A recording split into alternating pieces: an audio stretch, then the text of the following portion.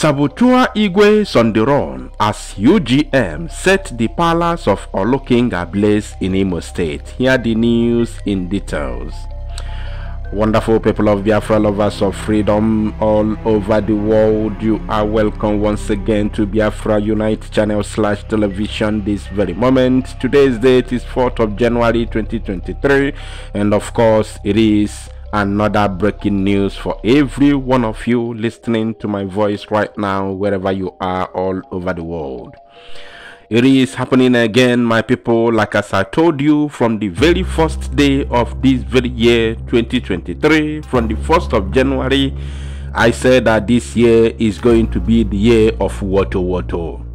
I told you that there will be so many or so much Woto this very year. Today alone, we have recorded almost 5 Woto in Biafra land, and they are body deterred. And now, the people who are in charge of this very gospel are taking the gospel to many places, not just in one place. There is Woto in Anambra State, there is Woto in Imo, there is Woto in Enugu, Ebonyi, even River State and Delta. There are so many Woto here and there, and they are feeling it, including the saboteurs, not just the zoo Janjaweed in military and police uniforms. Including the saboteurs, they are all feeling it. So what is going to happen right now is we have obtained some clips of videos for you to watch, and then you will see what is going on. The name of the man is called Igwes Mbamara. Igwes Mbamara of Obibiochasi Ato, which is of course in Orlu local government area of Imo State. His palace has been set ablaze by the phenomenal UGM. So I want you to watch the video and then we will analyze it. I want to tell you the reason the palace was set ablaze by the UGM. You have to know the reason, because if you don't know the reason, if I don't tell you the reason, you may be feeling somehow. Why should they go and set the palace of Igwes ablaze? So after our inquiries, and we have obtained authentic information over what really happened and the reason why the palace was set ablaze by the UGM. So stay tuned, watch the video first, don't go nowhere, we still have more in the kitchen.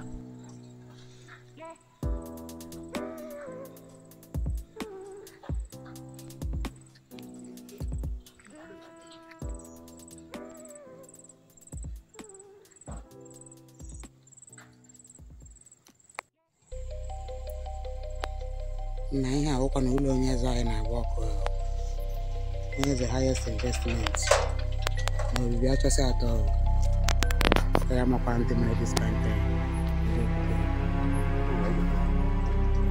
arate yu ila baga kwezi bako na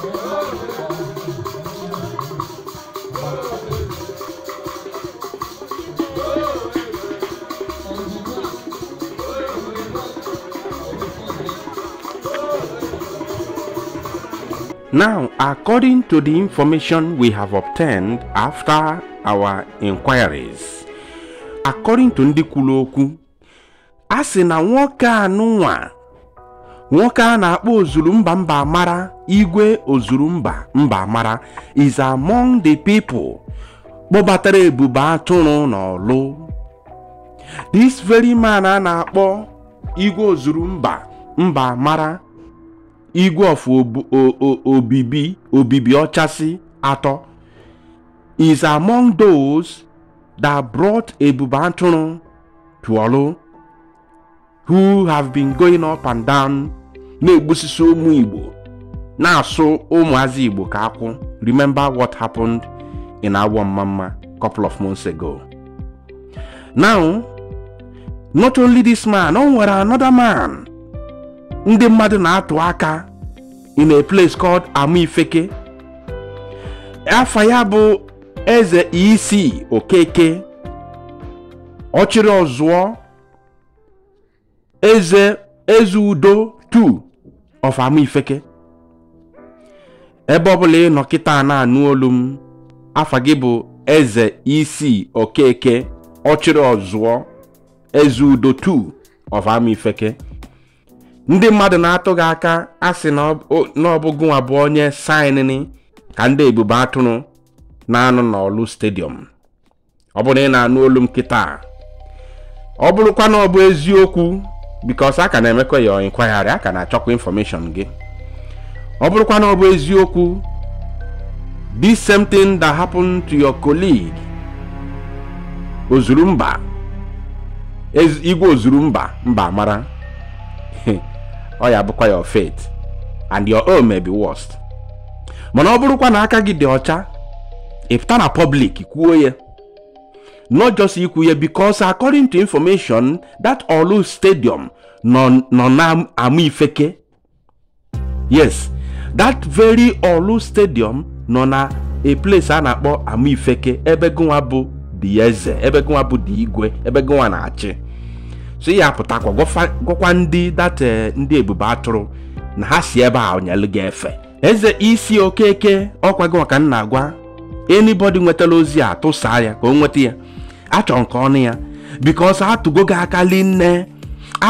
akali nne asị na ọgụnwa bụ onye nyelu ndị ebube atụrụ ọnọdụ fanọ n'Orlu today na Amifeke in Orlu Stadium.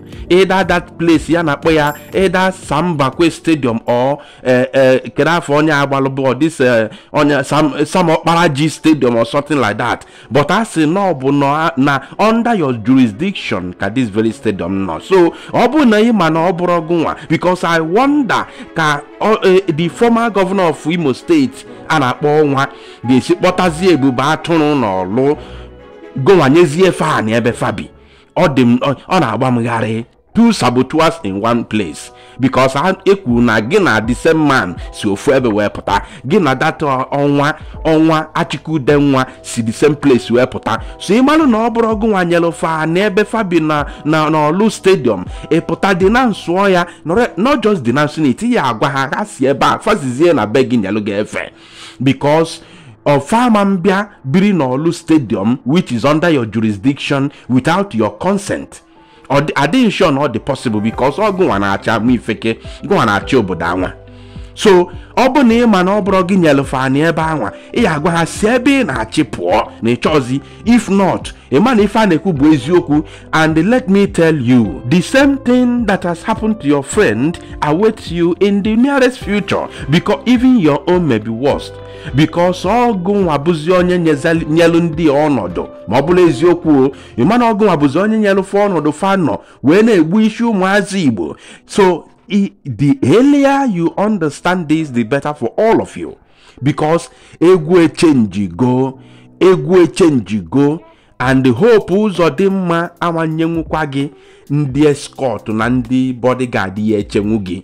Ọ dịkwa possible. So go and tell them to leave Amifeke for you as I'm speaking right now, or else oya agbafu gị. In fact, mụ ga-anọkwa na studio taa na record kwa your own calamity, because ọ bụrụ oge it's going to fall on your head.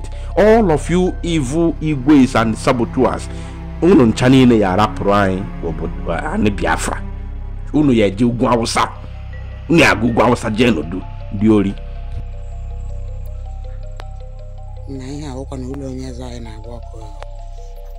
Here's the highest investment. No, we are just at all. I am a quantum in this country. Oh, okay.